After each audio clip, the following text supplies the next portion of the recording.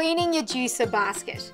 If you don't look after your filter, over time you'll notice more bits of produce in the juice, or your pulp will be a lot wetter.